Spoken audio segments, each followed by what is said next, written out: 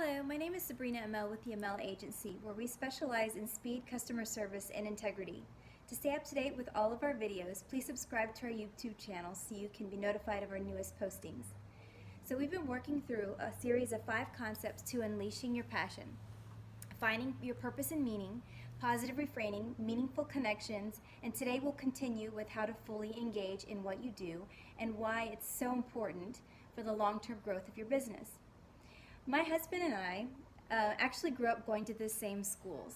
And when your family is Latin and you go to a small private school, that means your moms are good friends and all the kids are forced to play with each other after school so the moms can chat, otherwise known as gossip. So the point is that when we started dating, we already had this long history together and a level of comfort with each other that pretty much fast forwarded our relationship. And so we got married at about a year that we started after a year of dating. Now let me tell you, I already had 3 kids from a previous marriage, and Leonard had no job. So at the time he was actually finishing his master's degree in history and in Spanish. And I'm pretty sure he fully expected to cruise on through life sipping on his espresso and talking politics and sports with his colleagues and traveling and maybe teaching a class or 2 for good measure. Then I came along with 3 kids and his dreams were totally crushed, right? No, maybe that's not what he thinks, but that's kind of what it looked like. He just realized that he needed a real job and one that actually paid the bills. So insurance was something that he actually just fell into by accident. You know, someone that had brought it to his attention as a possibility, and he kind of looked into it and like, oh, I can do this. So he kind of started on this completely unknown path to something entirely new. So when we started the agency, it was just him and his license to sell. No book of business to start with, no clients, and absolutely 0 income. So no money coming in yet. We had to start completely from scratch. And it was scary.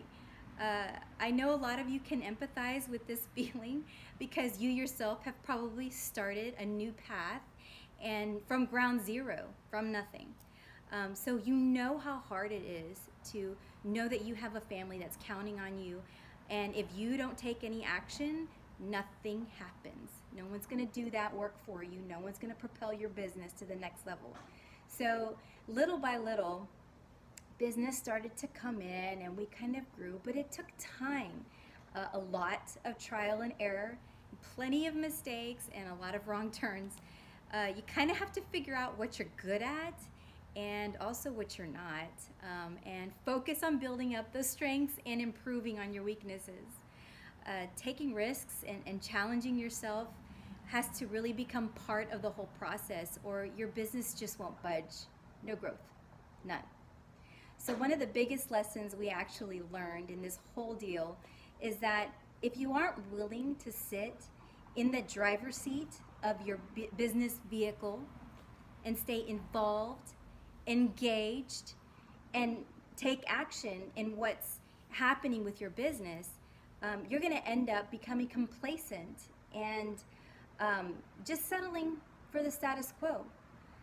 And I'm going to guess that that's not your goal. That wasn't why you started this business to begin with. You wanted freedom. You want to make money. So you want more. So I challenge you today to jump back into that driver's seat. That fire, that burn, that vision that you had when you started, bring it back. Relight that fire. Get back in that driver's seat. Find the destination that you want to go to and take yourself to that next level, because you're the only one that's going to do it. No one else will. Thank you so much for watching. If you like this video series, please subscribe to our YouTube channel. You can also find us on Facebook, or you can find me on Twitter, LinkedIn, and Facebook as well. I'm Sabrina Amel with the Amel Agency, and I'll be back next time to conclude our Passion series. Bye!